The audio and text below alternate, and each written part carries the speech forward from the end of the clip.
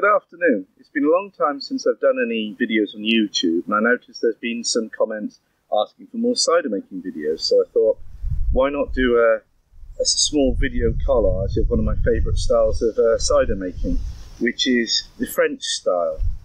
They use a process called keeving, and it's how they make their cider in Breton or Normandy. If you don't know much about it, the Breton style of cider is usually served in champagne bottles with corks and cages. It's usually sweet and it's quite low alcohol, and it's also quite insipid in the flavour. There's usually not enough acidity in there by a British standard. The reason is the keeving process itself. To do keeving, you need to use bittersweet cider apples because you're relying on an enzyme naturally present in the juice and the fruit, and it becomes denatured if the juice is too acidic. So you can only really use bittersweet cider apples, and perhaps with a few sharps blended in. The other thing you need for the keeving process is you need a lot of pectin in the fruit. So you need very, very ripe fruit. So quite often you'll use, say, the later cider apples, and you'll make sure they're absolutely so ripe you could drive your thumb through them before you start process, to guarantee you've got as much pectin in there as possible, because the amount of pectin will go up as the fruit gets riper. And the final thing you need is cold.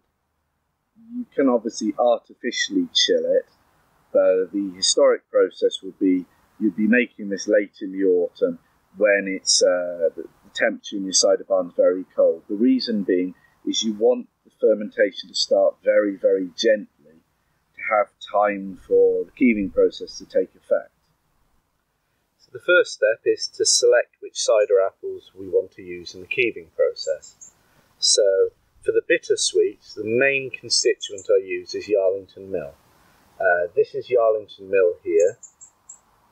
You see there these lovely reddish pink, rather large cider apples. Got a lovely apple aroma to them. They're a mild bittersweet, so there's not much acidity in there, and there's a nice load of tannins.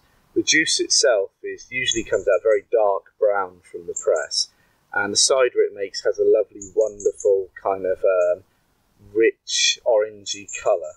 And the flavour profile of it is fruity. You've got all the fruitiness in there, and it's got a nice drying astringency without any kind of biting tannins in there. So it's a wonderful cider apple itself, and it will be perfect for the keeved cider we're going to make.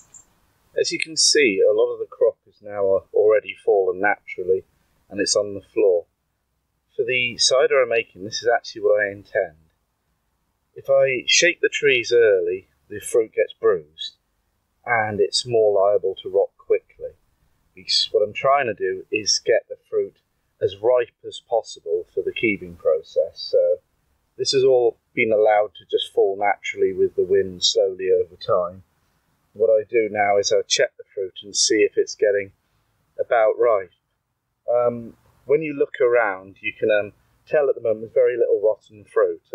An indication would be when, say, you go down egg and ice about 10% rotten now. It's obviously very ripe and the early drop fruit has gone, so you really need to pick it.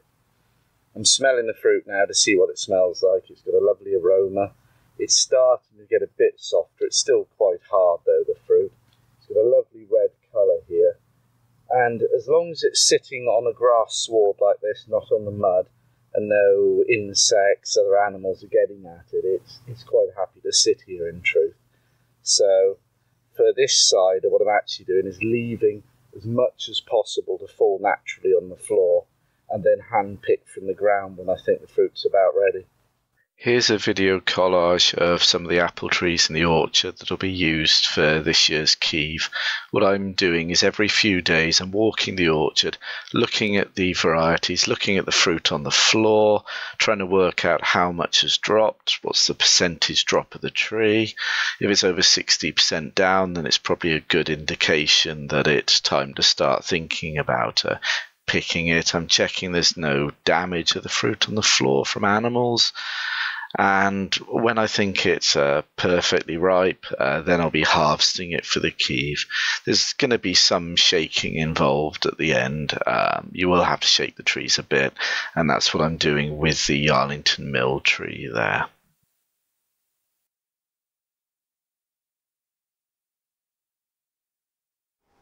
So here's all the fruit I'm going to use for the 2022 keeve. As you can see, I've picked all the fruit and I'm storing it in these builder sacks. And what I'm doing is I'm keeping the apple varieties separate here. One variety per sack, essentially. The reason is apples mature at their own rates, and for keeving I'm pressing it all together, and I want to make sure I can get the apples as ripe as possible, but without any of them just going over and rotting. And if I picked all the apples and put them in a giant mound, and I'm waiting then for the apples to be ripe, I might miss the fact one of them's just gone too far and it's just rotting away. So by keeping them separate, I can keep an eye on each of the different apple varieties and make sure they're good to go. So this here, say, is Arlington Mill, and you can probably see I can drive my thumb into the fruit now. It's incredibly soft, great apple aroma, that looks good to go. And storing it in these large mounds in builder's sacks is called tumping in the cider making community. Historically, we used to get large Hessian sacks, and you'd pick the fruit and you would put them in the sacks and just lean them against the apple trees in the orchard. The reason you store them for longer than just say when you pick them off the floor is just because an apple's fallen off the tree doesn't mean it's ripe. Quite often it takes a period of weeks after an apple has fallen for it to be perfectly ripe and good to go. So you always need to store them somewhere. One of the things you need to be careful of when you're tumping fruit and storing it to get it more ripe before pressing is the fruit at the top of the builder sack will be nowhere near as far ahead as the fruit further down. So if you look down here, say, you can see this one's obviously been bruised before and it's starting to rot. And as you look around, you can probably see some more like this. But as we start shoveling this sack, we'll notice further down there'll be a lot more like that because it's its own microcosm in these tumping piles. And the fruit further down will, it's all respiring, it's technically alive apples, and they'll just start going over and going off quicker nearer the bottom. And so if you waited until, there's a lot of them on the top starting to go a bit brown, you think, oh, that's perfectly right, that's right. You might find as you go down the sack, the stuff nearer the bottom is just totally gone over, it's unusable.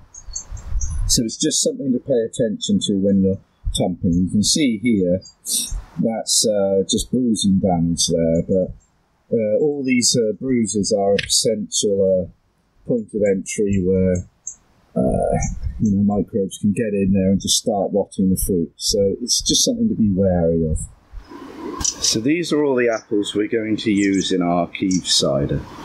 I'll start on the left with the my left, the bittersweets. This one here is Arlington Mill, and it's a lovely old mild bittersweet.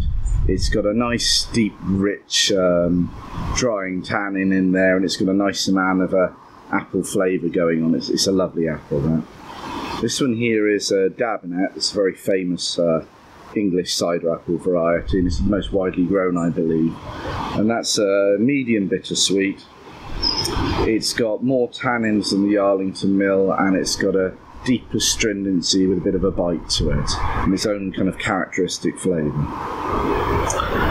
This one here at the end is Ashton Brown Jersey. It's another medium bittersweet, but it has more of a apple flavour going on than the Dabinet, and in truth I think it makes a nicer cider. I've got one sweet cider apple variety here, and this is Sweet Coppin. They're these kind of yellow apples. They've got quite a thin skin and they bruise very easily. The dark marks and all there are just the damage that the fruit's taken by just being knocked around. I've got two eating apple varieties going into the mix, and this is part of the Sharps blend. This one here is Ashmead's Kernel, and you can see they have usually they're quite green in colour, but if you get them when they're got this nice red going on. They get incredibly sweet, and they've got this wonderful pear dropped flavour in there, and very aromatic apple. They're absolutely lovely to eat, in truth. This little one here is called Golden Knob, and it's an old Devon eating apple variety. It's got a lovely little honeyed flavour in there, and it used to be sold into London in the Victorian era for use in children's lunchboxes. I've got one cooking apple here, and this is, probably all recognise it, this is Bramley apple seedling. And the trick with cider making is to wait till they start going a bit yellow before you use them. You still get a bit sweeter then, and the acidity will drop down. And I've got two sharp cider apples at the end. And this one here is Chaxil Red, which is quite a rare variety, and it's got a quite clean, crisp, sharp flavour. And this last one here is another rare variety, and this is Black Tom Putt. And they make these lovely, huge, kind of irregular shaped apples. And it's got a nice amount of acidity in there, and it does actually have doesn't really have any tannin, but it does have a nice kind of cider flavour going on. But together this will be what I'll be using for the Keeved blend. So with the keeving process, you have to mill the fruit and store the milled pomace overnight, then press the day after. So in order to store it, I need some container. So what I've done is I've got 3 of these IBCs here, and I've just cut the tops off and remove the cages on top, and I'll be using these to store the pomace. So what I'm going to do is I'm going to use the end one there, and I'll store all the sharp apple pomace separately, and all the bitters and sweets will be in the other 2. I'm doing that so I can keep it separately when I press it for the juice, so I can end up with a sharp juice and a bittersweet juice, and then I'll blend them together to make sure I don't have too much acidity in there, which would stop the keeving process. The reason you mill the pomace and leave it overnight is, well, there's several reasons. You're breaking down all the cell walls in there, you're releasing the enzymes in there, so it's been shown that it can increase the sugar content of the juice because some of the residual starches will be converted to sugars by the amylase enzyme. You're slightly oxidizing it because obviously the top layer on there will be exposed to the oxygen, and that will help lower some of the tannins in there because some of them precipitate out. You'll release a lot of the apple aroma precursor compounds, and that might help with the apple aroma. And finally, and most importantly, you're releasing a lot of the pectin from the cells there. And pectin's the vital thing that's needed in the keeving process. As we need ripe fruit for the keeving process, we need to be able to assess when the fruit's ripe enough. So this is a Yarlington mill here, and I'll just go through the way I check if it's ripe enough for the keeving. First thing I do is smell the fruit. Good apple aroma from that. When fruit becomes very ripe, the aroma will really increase. Underripe fruit doesn't have much aroma. The next thing is to see how soft the fruit is. You can probably see there I've managed to just drive my thumb in there without much pressure, so the fruit is very soft there. That's a good indication it's getting ripe. The next one is how waxy it is. This is quite waxy now. Quite often when apples go to full ripeness, they do have a nice slippy waxy sheen on the fruit. We can cut the fruit open now and look at the pips. That's usually a very good tell.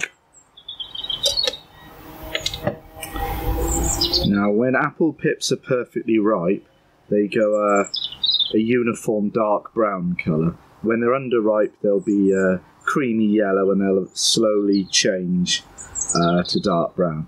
As you can see, the pips there are all very dark brown in colour, which is a good indication. And we can also try the fruit, taste the fruit, see how it tastes.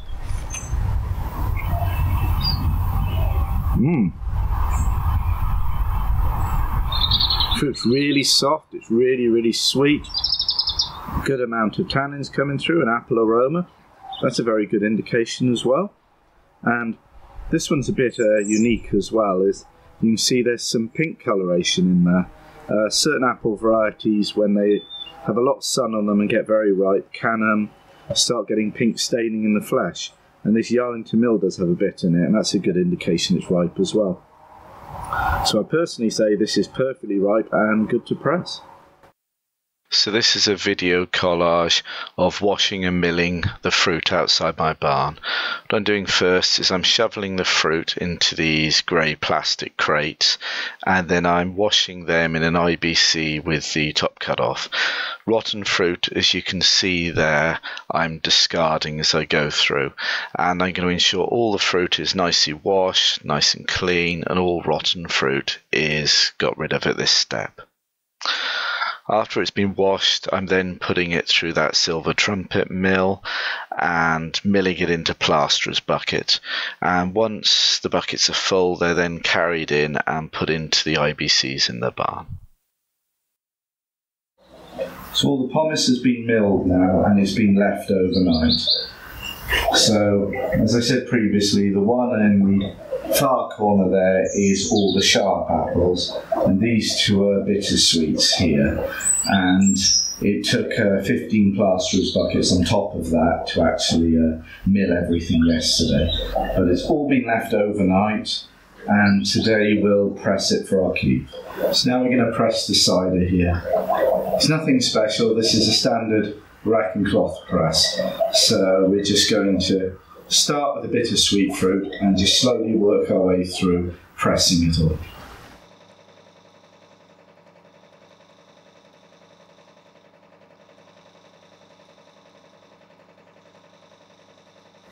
When the fruit's very ripe, especially eating and cooking apples, there's a chance it can start gumming up the pores in the cloth and make juice extraction very difficult. The Arlington mill this year, it's a cider apple that's having that issue. Traditional cider apple varieties, a lot of them have what the cider makes me describe as a woolly texture. It's hard to really describe, but the texture of the flesh is such that it makes pressing very easy. You get a very clean juice extraction. But some varieties like the Arlington mill, and especially eating and cooking apples, are not selected for woolly texture, can be quite difficult to press, especially ripe. And Perry pears are notorious for it as well. And if you start having issues pressing the fruit, well, these are the things you could try. You could try changing to a cloth that has a finer or coarser grade hull size in there, see if that helps you. You can try not overloading the layers, and I'm only putting the layers just to the top of the mould, whereas usually I pile quite a bit more in, and that's because a thinner layer has less distance for the juice to travel to escape, so that should help with the pressing a bit.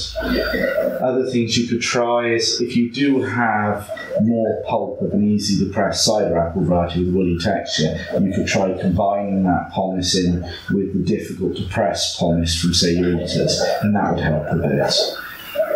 One thing you could do is, I know several cider makers who have multiple presses, and they'll have a separate press just for Perry pears because they're so hard to press. And Pygler press is a good choice for that. They have they're like a stainless steel perforated drum, and they have a big rubber bladder inside that you inflate with water pressure. And that then presses against the outside drum, and the pomace is between, and the juice comes out. And they're quite low pressure presses, so they're quite good for dealing with difficult to press things. With this press here, what I'll do is I'll drive the press up, and if it looks like it's starting to shoot pulp everywhere, I'll stop the press and allow the juice to slowly drain away and press a bit more. So I'm pressing slowly over a long period of time under a lower pressure to give time for the juice to leave the cloths. So what's happening is all the pores are jammed up, the pressure in the cloth is shooting up until all of a sudden it ruptures and just drives out the blocking pulp and everything else through the pores in the cloth, and that's why it's shooting like a water pistol pomace everywhere. So once we've pressed the juice in the barn, we're bringing it out here and putting it in these IBCs. On the top here, I've basically got a bucket with a bulkhead fitting in the bottom, and I've got here a grape cloth essentially for making homemade wine or whatever. The reason being is you'll still get some amount of sediment coming off the press, and I want to capture it before it actually goes in the juice. You see here, this is all the pectins and all the small bits of apple that have actually gone through the press cloths, and I'm just trapping them here to stop them going into the juice. And as it's quite wet today, I'm just putting a bucket over the top just to stop the rain going in. So all the pomace has now been pressed, and this is the resultant juice here. These two IBCs are the bittersweet juice, and this one on the end here is the sharps juice. As the apples were stored separately and milled separately and essentially pressed separately, the juice might not be that homogeneous in there. So what I'll do next is I'll stir each of the IBCs to ensure the juice is homogeneous in there, and I'm going to put 2 IBCs in the barn, and I'm going to pump half of that container into each of them and half of that, because the juice in there is probably different to there. That one's probably got more Yarlington Mill in it, and this one's got more dab in it. So at this stage I want to have a very homogeneous bittersweet juice and a homogeneous sharps juice, and then I'll use that for the blending based on pH.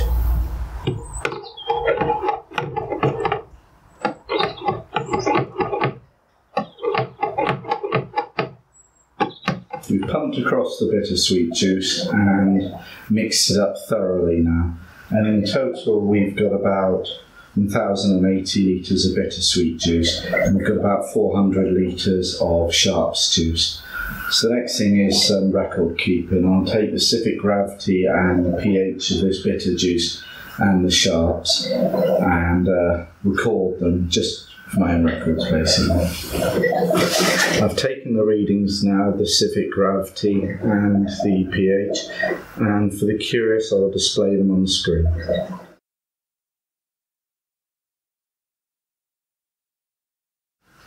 The next step is blending the sharps juice in with the bittersweets. With the keeving process, the pH can't be below or more acidic than 3.6, else the enzyme won't work. And with cider making, if the pH is higher than 3.8, that's the danger zone. We've got more chance of bacterial infections. So what I'm trying to do is use the sharps juice and lower the pH as low as I'm able to without inhibiting the enzyme. So I'm aiming for about pH 3.7. Because you're making a sweet cider, you do need acidity to balance it flavour-wise. So I know some traditional keeved ciders are just made with only the bittersweet fruit, but I always find they taste a bit too insipid, which is why I'm doing this extra step of trying to add the sharps. To adjust the juice, what I've done is I've measured accurately a litre of the bittersweet juice in here, and I've got a litre here of the sharps juice. And what I'm going to do now is I'm going to add 100 ml at a time, stir the bittersweet juice in there and test the pH. And when it's at 3.7, I'll be able to work out how much sharps juice I would need to add to both of these.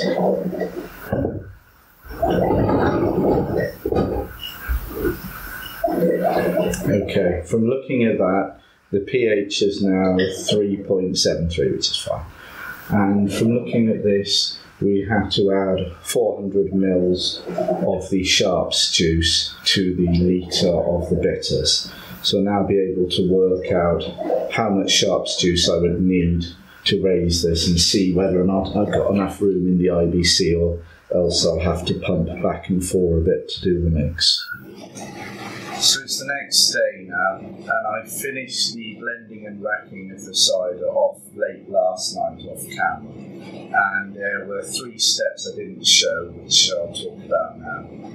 The first step you obviously saw when I blended up the cider and tried to adjust the acidity by blending in sharps. I've ended up with 2 IBCs here of roughly 600 litres of juice, and the pH is say 3.76, I think, which is ballpark. It's about right. I would like it a bit sharper than that, but it will do. And I ended up with 300 litres of more base juice at like pH 3.86 in the 2 containers you'll see in the photograph.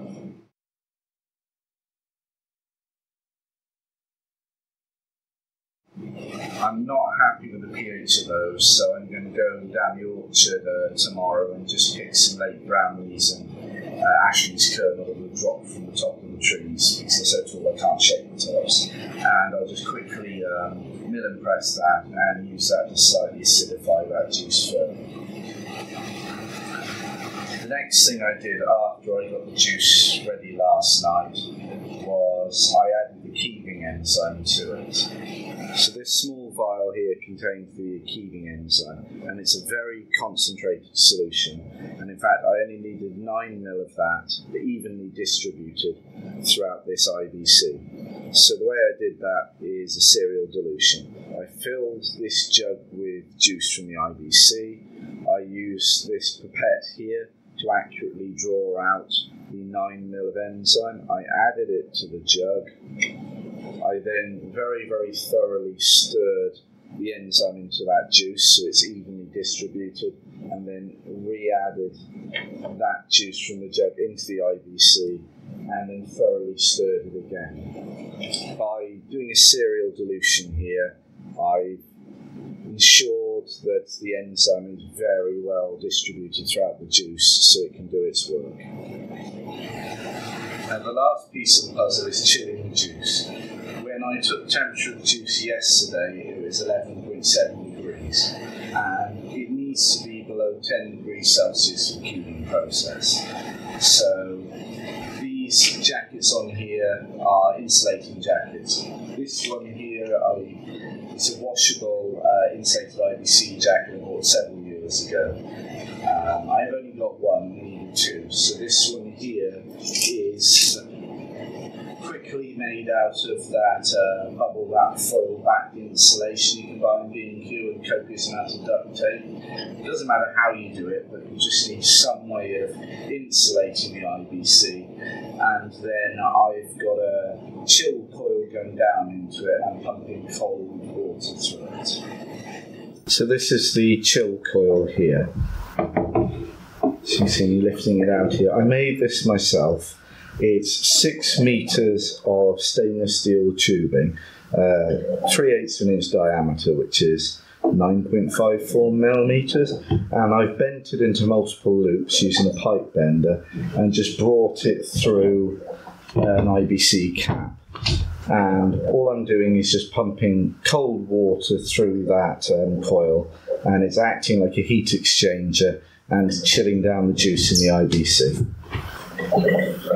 To generate the cold water and circulate it through the system, I'm using this second-hand pub cellar chiller. It's essentially a large insulated box with a reservoir of water in there, kept at just above freezing temperature. And in the centre of it here, there's a pump that's used in practice to recirculate cold water in, say, a bundle of beer lines going up to the bar, so to ensure the product's always kept cold all the way up to the serving fonts. And I'm using that to just pump the cold water through the system.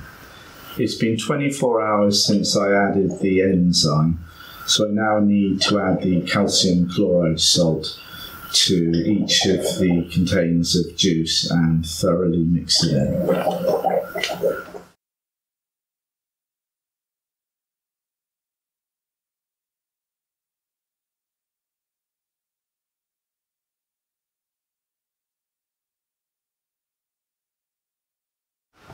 Once I've gone and mixed the calcium chloride into all the containers and restarted the chiller, what we've got to do then is wait. It may take 1 to 2 weeks for the keeving process to start, And what will happen is you'll get this gel matrix forming in there that will trap the yeast, and as the yeast gently starts fermenting at the low temperature that will be in here, the Chapeau Brun will rise to the top as a thick gel. So the apples were pressed for the Keeve on Friday, and it's now the following Tuesday. What happens at this point of the process is every couple of days I check on the Keeve ciders to see how they're proceeding, to see if the Chapeau Brun, the brown cap, is rising, and whether or not it's time to rack off the juice. If you look here, you can see there's this darker colour at the bottom, and then there's this lighter colour here. The lighter colour is the gelatinous pectin mass that's been rising to the top. It's unseasonably warm at the moment, and it's about 14 degrees in the barn. With the larger IBCs, as I'm chilling them, that's not an issue, but anything over 10 degrees is considered really too warm for keeving, because the fermentation will start too quickly, and you can see it is already going quite strongly here. I don't think it's ready for racking yet, but I think on Friday I'll have to rack this off now by the look of it. What I'm looking for at this stage is what they call slitting on the top of the Chapeau Brun. That's where you start seeing breaks in it and you see bubbles of fermentation to indicate it's started to ferment with some vigour, and that's the point to take it off. At the moment, the Chapeau Brun here is still quite wet. There's a lot of moisture in there, and what I want it to do is to compact down some more and dry out some more before I take it off. So I'll leave it another few days. It's certainly come on a lot. Yesterday it was only slightly above the surface and it was very, very wet, and today it's dried out and it's risen a bit further, and it's starting to come back down, but I would imagine that amount there will halve. I'll just show you a quick clip with the lights off with a light behind, so you can kind of see what the juice is like below. The juice below the Chapeau Brun and the Keeve cider should be very clear if you've got it right. Unlike, say, a normal English cider where at the start of fermentation it may be a very murky juice. With the Keeve cider, you expect the juice below the cap, if it's working correctly, to be very clear. I'll also show you a brief still now of the IBCs of juice there, photograph down in the cap at the top. As you can see, there's some kind of swirls and discoloration in the juice where the pectin precipitate's forming, but nothing's risen to the surface yet because the juice is being cooled and it's moving at a slower rate, which is nice. I'll check on it every few days now, and when I think the Chapeau Brun's right and it's getting nice and compact and dry at the top, and there's some slitting in there with bubbles of fermentation through, I'll just rack off all the ciders off the pectin precipitate. It's now Friday, and I'm going to rack these two containers here of the Keeve, the remainder that hasn't been chilled down. As you'll see now, I've taken some photographs of the side of the container, and you'll see that the Keeve layer is compacting down as it's drying out and forming a tight mass on the top. If you now see the photos from the top of the container, you'll see it starts looking a bit drier at the end, and although there's no slitting, on the final photo there is a lot of bubbles around the edge. You can see it's now fermenting quite vigorously, and we really need to take it off the Keeve before it starts breaking down the cap. The problem with these is because I'm not chilling them, the temperature's still unseasonably warm. It's about 14 degrees, so it's romping away. If you look at the small number of photos I'll show now from the top of the IBC where it's chilled down, you can see it's progressing a lot more slowly. In the first photo there's a bit of wispiness on the top. In the juice you can see there's some kind of precipitate forming, and then as you go through the series you can see The gel is starting to form there and it's starting to rise to the top, but it's yet to actually form a solid chapeau brun. To rack the product off the keeve, I'm using a length of clear perspex tubing here, just inserted into my pipework, and I'm going to suck it out with a pump. I'll breach the chapeau brun here, I'll insert the tube just below it and draw it through. By using a clear perspex tube, I'll be able to easily see the liquid coming up, so I'll know if I'm accidentally sucking up sediment, if I'm too high or low, and I can adjust the tube as needs be.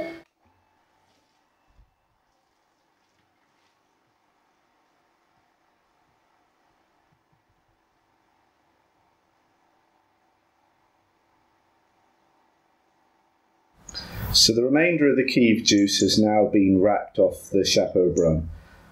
After the racking, we were left with 240 litres of juice. Before the keeving process, there were 300 litres, so we've lost about 20% of the juice, which is, in truth, the ballpark for keeving. They say you lose about 20%. In this cylinder here is some of that juice. We can see it's fairly clear. There is a bit of a haze to it, which is slightly disappointing.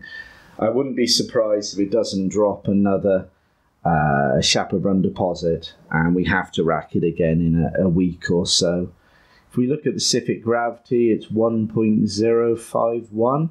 So there has been a bit of fermentation as it started at 1.0545. What I'll do with the juice now is I'll keep an eye on it. If I have to, I'll rack it again to slow the fermentation down further and remove any other chapeau brun deposits have dropped.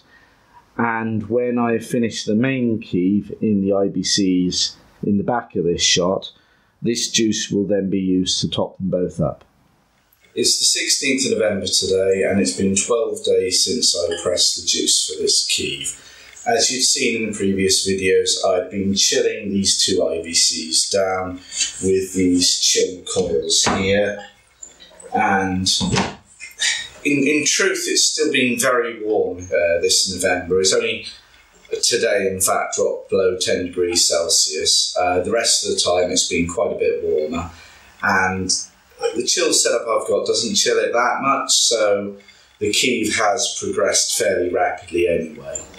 I'll just now cut to a video of the side of the IBC, and you can see the chapeau brun gel mass at the top, and below it you see there's quite a clear juice. As with the remainder I've already racked off, I'll use my clear perspex tube to pierce the chapeau brun, and I'll rack off all the clear juice below into separate IBCs, and then we'll discard the chapeau brun. And then we'll top up both the IBCs with the remainder juice from the other day. You can see how nice and clear the juice is there, and unfortunately see every so often some sediment is going up through the tube, so there's obviously still some bits of pectin mass in the juice, which is unfortunate. The keeved juice has now been racked across into these two IBCs, and they've been topped up with the remainder keeved juice. In total, we've got about 1,200 litres of juice here, and if you recall, we had 1,500 litres at the start, so we've lost about 20% of the juice in the keeving process. The next part of it is just a standard fermentation. We're going to allow the cider to just ferment in these IBCs, and every few days we'll check the specific gravity. And when there's been a 10-degree drop in gravity, we'll do the first racking. That will be where we transfer the cider from one IBC to a new one, leaving the yeast sediment at the bottom. Doing that will help slow the fermentation down further, because the aim of the process is we want the yeast to run out of nutrients and it to naturally finish fermenting with residual sugar in there. So every few days now we'll take specific gravity, and at 10-degree drop we'll do the first racking. As the temperature is now finally below 10 degrees Celsius, I won't chill these down to do the racking, but if it was still unseasonably warm, or say you're fermenting in a part of the world which is quite warm naturally, say, the mid-teens Celsius or above, I would recommend chilling the cider down for a week before the racking, just so the yeast stops fermenting and drops to the bottom before you do the racking, as that will aid in slowing the fermentation.